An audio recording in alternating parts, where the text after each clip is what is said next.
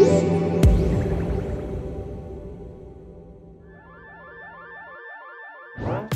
everyone, it's Julian from Digital Trends, and I'm here at the Android TV demo, and we're talking to Shalini Gopalpai, the lead for Android TV, and we're talking about what's new with Android TV. Specifically, there's a new product that we'd like to learn more about, and it's from JBL. Can you tell us more?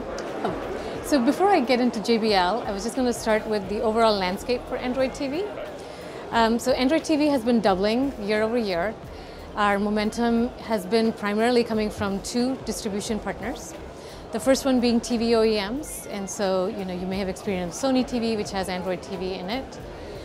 The last year we've spent a lot of time with operators, and so that's kind of an emerging area for us, but it's emerging very, very quickly, and we're doubling momentum there again year over year.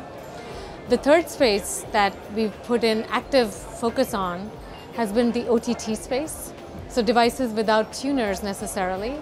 But how do we bring in the best of the web, the best of Play, the best of Assistant onto those devices and make it a very compelling experience on TV? So that's really been a lot of focus over the last year. And what we're announcing today is something that we've done with JBL. You can think of it as an over-the-top because it doesn't actually have a TV tuner in it. At the same time, you can think of it also as a little bit of a hybrid experience because it does have speakers, and it does function as a smart speaker as well. So some of the experiences we've come up on it are pretty mind-blowing in my mind. And so we'll have Matt kind of walk you through the demo of what we've done with this partner. What I'll show first are just the main reasons why we work with JBL on this. There's a couple of different pain points. One of them is remote control. So we built in far-field microphones so you can talk to the device remotely. Also multiple HDMI inputs, so this is really the hub of the living room now. You can plug in a PlayStation or some other devices. And lastly, it's still a soundbar. Like, it works speaker-only mode and it sounds great. So let me first start off with some of the voice actions we've got. Hey Google, go home. And so you can do some deep links into apps and to content. So for example, hey Google, play Star Trek Beyond on Hulu. So what this does is it actually launches Hulu, goes into Star Trek from the home screen. And it continues playing where you left off? Exactly, place where you left off. And then from within here, you can say, hey Google, go home. So pauses, goes back home. And so another aspect of the HDMI inputs is now I can use aliasing off the HDMI. So we sniff the HDMI, we know it's a PlayStation attached to HDMI 2. So what I can say is, hey Google, switch to PlayStation. And what you see there is voice action now switching the inputs. And so if I pick up the PlayStation controller, I can go ahead and play. And in this mode, I can say, and still have Assistant be available. Hey Google, what is on my agenda? So I've got an overlay on top of the PlayStation HDMI input. Not that this is the ideal way to play the game, but I just want to show you. All right. And this is a conscious decision we made that we didn't want to have the HDMI inputs just be a passive throughput, that Assistant is available on any input. So how is it registering how many inputs you have on your TV?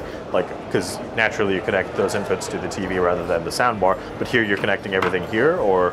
You're connecting everything through the soundbar, so we'll detect an active HDMI input, and we'll know that that input is you can switch to. So you can also go, hey Google, go home, and then show you speaker-only mode. You can basically tell the TV to turn off, and then we can show music playing on the speaker without the TV being on. Hey Google, turn the TV off. And in this mode, I can also turn the lights on. Hey Google, turn the lights on. The lights are on. Hey Google, play Lady Gaga on Pandora.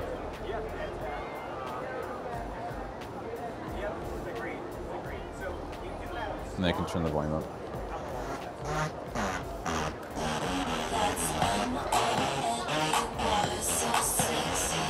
Down